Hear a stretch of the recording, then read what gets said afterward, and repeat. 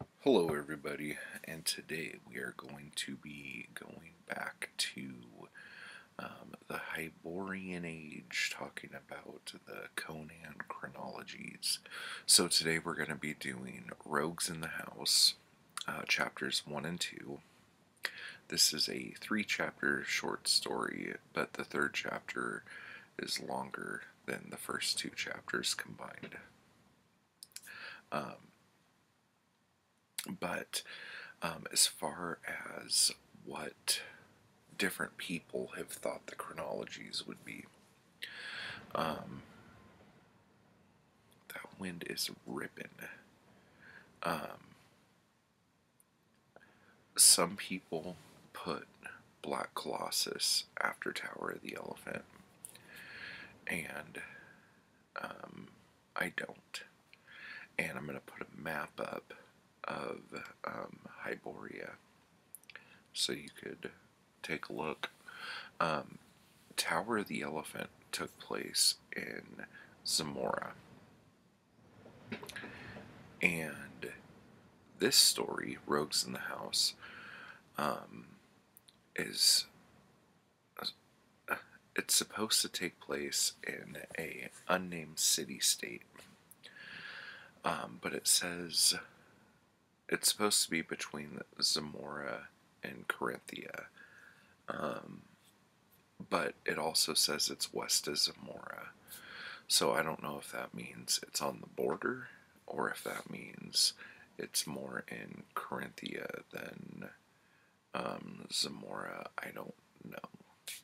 Nobody does. But there are two not fragments. These were just unpublished stories during Howard's lifetime. Hall of the Dead and God in the Bowl. And I think Hall of the Dead takes place in Zamora still. But God in the Bowl takes place in Numidia, which is on the other side of Corinthia. But then Black Colossus takes place in Tehran, which is completely on the other side of all of this. It's on the other side of Zamora, past the wastes, or that area. I think it's actually technically Shem. But anyway, so there's a lot of jumping around a little bit here.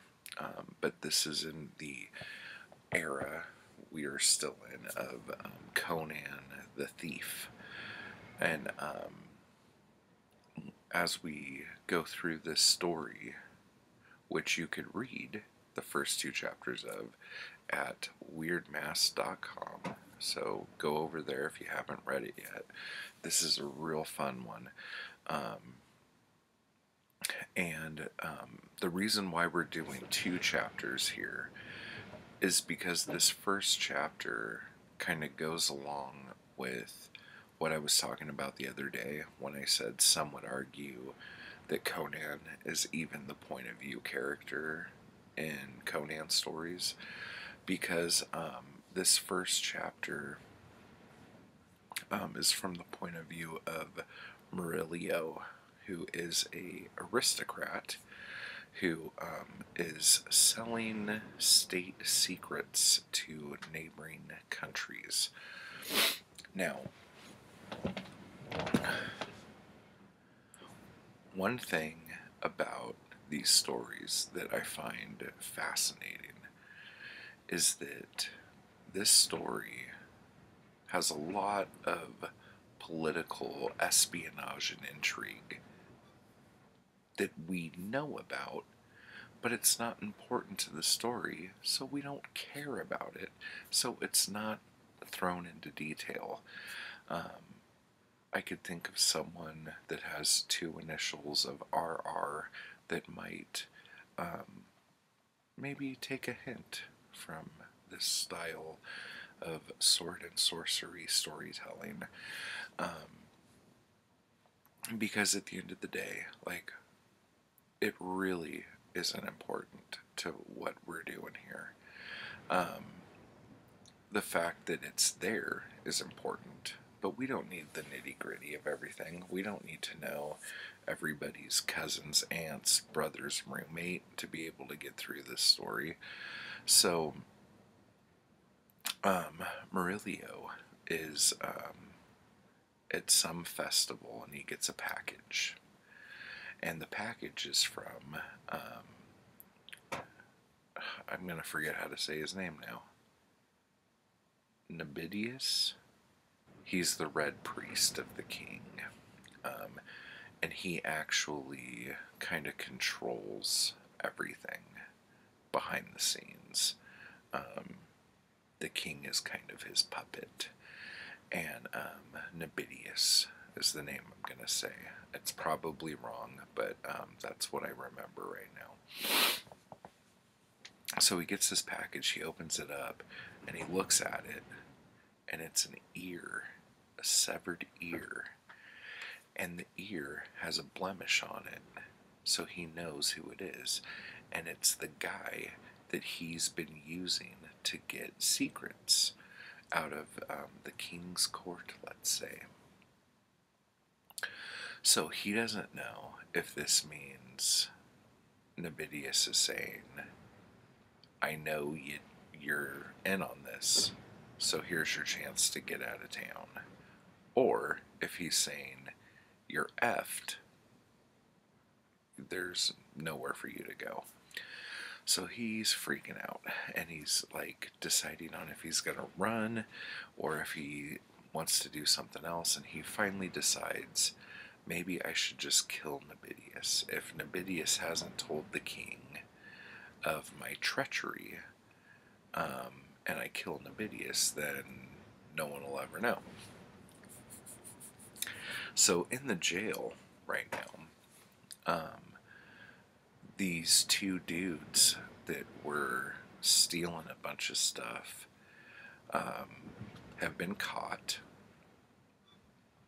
and they're in jail. One of them has been executed already, and the other one is a barbarian from Samaria named Conan. And how he got caught was he was super drunk at his old lady's house,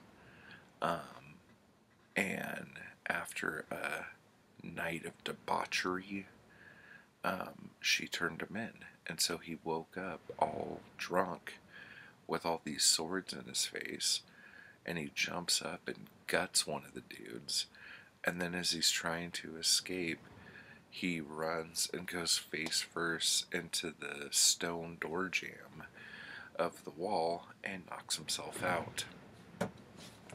This is our hero here, folks. Our silly, silly hero. So he wakes up in jail with chains on, and things aren't looking good for our homie until Murillo shows up and goes in to the cell and is like, hey, do you want to get out of here? And Conan's like looking at him and he's like, I need you to kill somebody for me. If you do this, I'll get you out of here. And he's like, cool, like, who do I gotta kill? And he's like, Nebidius, the Red Priest. And he's like, huh, okay. He doesn't care. He's just like, yeah, whatever, let's do this thing. And so Murillo tells him his plan. He's going to take his chains off, and later, about an hour from now, once he has gotten away and can have witnesses to where he is, Conan will get up and beat up the guard and tie him up. The guard's in on it. And get the keys and just walk out. So that's the plan. Murillo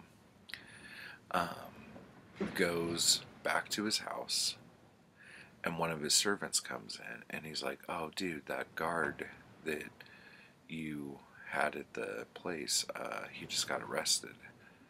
And so Murillo thinks that it's because of the plan to spring Conan that something came out of it. Now he got caught.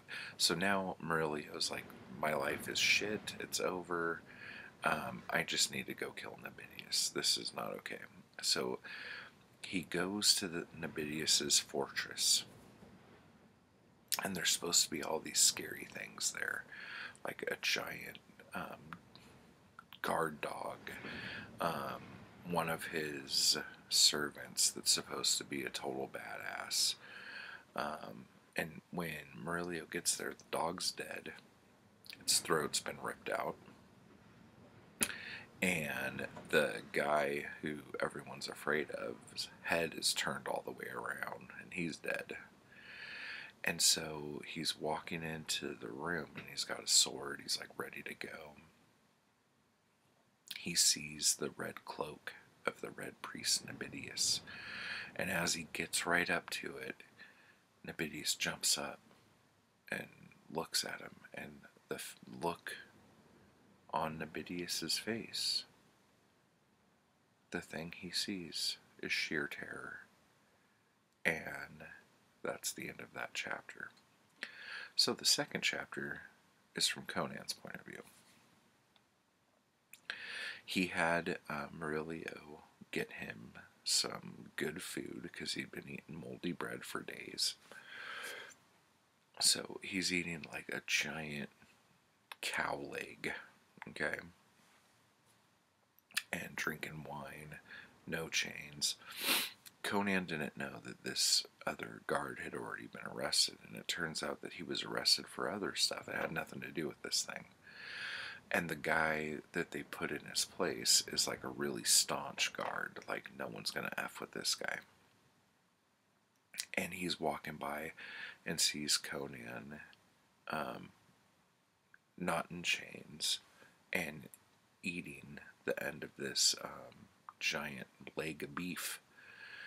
And he was so pissed. He just storms in the cell. And he's like, what are you doing?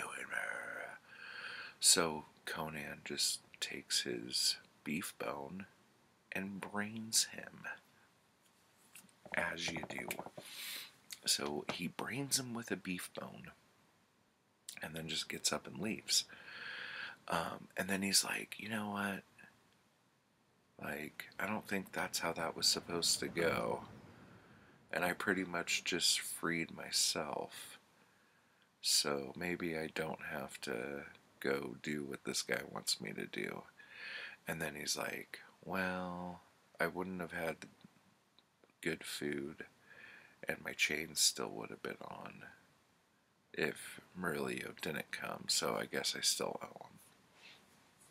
And he's like, but before I kill Nabinius, I have some stuff to take care of myself. So he goes down to the maze where his old lady lives. She's probably just like some prostitute, and I'm making it a bigger deal than it is. But the maze is like this like totally disgusting place where there's like no sewers or anything like that. And people just like throw their human waste out the windows onto the streets, and it's all muddy and gross. And so these like giant cesspools of feces and urine are all over the place. It's just a really disgusting low-end area. And so he has the poignard or short sword that the guard had when he brained him. And he goes up and he hears somebody coming out of the door that he wants to go into, and it's some dude. And the guy starts coming down the stairs, and Conan's like, eyes light up, and he just guts him. So Conan's body count in this is already pretty astronomical. He's getting to Jason Voorhees levels of killing dudes. And then he like goes in the chick's room, and she heard the scream. She sees the blood on his sword. She sees the look in his eyes. She's terrified. She's half naked. You know, she was probably doing what she does. And we're like, oh, dude, Conan's gonna kill this chick now. What? And Conan grabs her by the hair and pulls her to a window and picks her up, and they climb out the window. And he's like going across the railing of the roof, holding onto her under his arm, and he sees this big puddle of shit, and he just drops her into it. And she's like, blah, blah, blah. And he's like, because she turned him in, and now they're even. So now Conan is going to go to the house of Nabitius and do some damage. So that's where we're going to end this. So this is a lot of stuff going on, a lot of fun, and it's only going to get better from here. So I hope you read it at Weird Mask and you enjoyed it, and next week we will finish this tale. So I will talk to you guys later.